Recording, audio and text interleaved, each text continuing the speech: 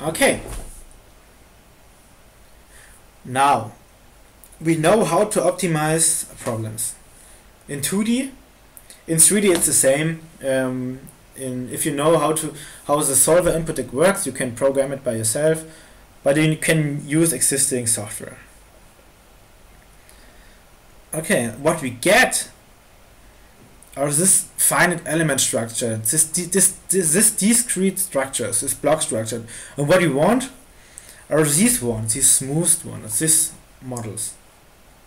So that we can use it for 3D printing or something else, or for I don't know, for a second run, for example. Okay. There are two other ones with adaptation and weight factor, so we can combine it in 3D also.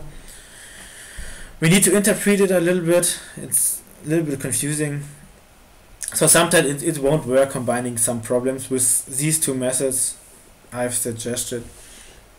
Yeah. But the question is, how can we smooth it? And there's a way. The first way I show you is we can draw it, and we can use Blender. It's an open source animation software, and we see a 2D problem, and we only need to draw some planes around the 2D problem, extrude it, and then we get this 3D contour. Okay, this is really easy. If you are good in Blender, you need only 10 minutes, for example, for this problem. And you get a nice structure, which can be printed or can be run again. Okay, then I'll show you what it will be if you run it again.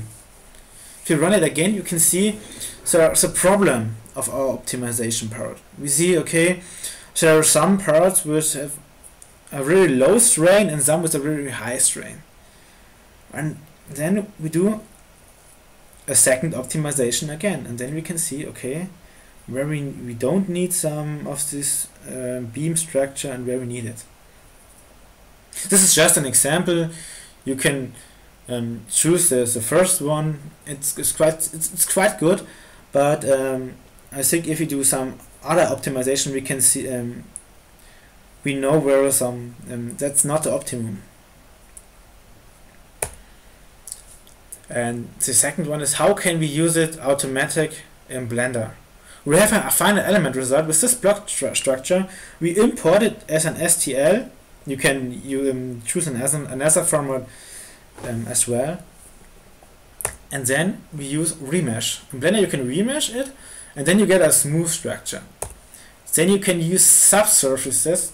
So this one will divide your existing surfaces into several surfaces, and you can do it again and again.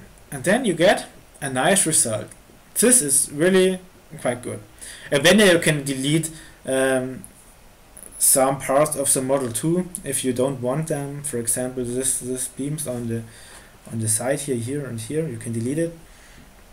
Okay, and you can use this one for your next finite element analysis. This is done on this slide. In this case, in the second optimization, this one will be deleted, and we get a better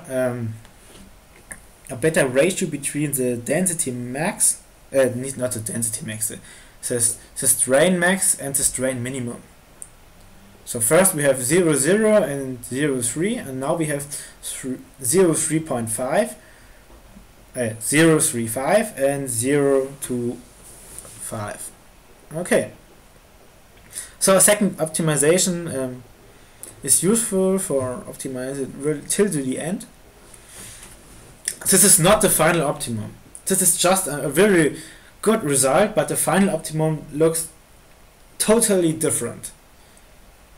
If you want to optimize it till the end, you can look at it's called Michel structures.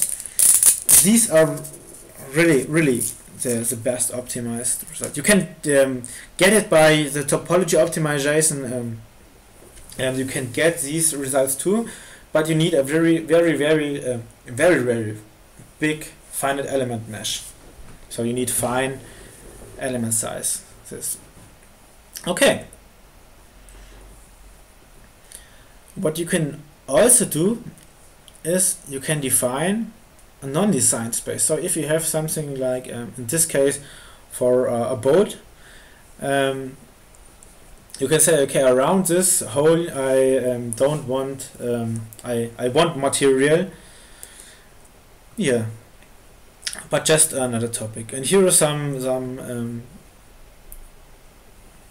of other investigations. The left one is multi-material, the right one is fluid mechanics. So you can add it to your tool, or you can add it. This will be done in my tool till August. I think till August, and then you can use multi-material and fluid mechanics. Okay, just a resume optimization. You get really a lot of results, and you don't know which one you choose. Well, in this case, you can choose the left button one. It looks really nice, but if you have other problems, maybe you don't know which one is the better one, so you need to test it. The software, I did it by myself, and I only use open source software, and so no license cost. Maybe it's a stability, but if you have a lot of customers, for example, this won't be a problem. And the geometry in Blender really fast, but the results are not exact. Okay, if you have a question, write it in the comments, or for example somewhere else. I don't know. Maybe I don't answer to you, but I think the slides should be make something clear to your problems. Okay.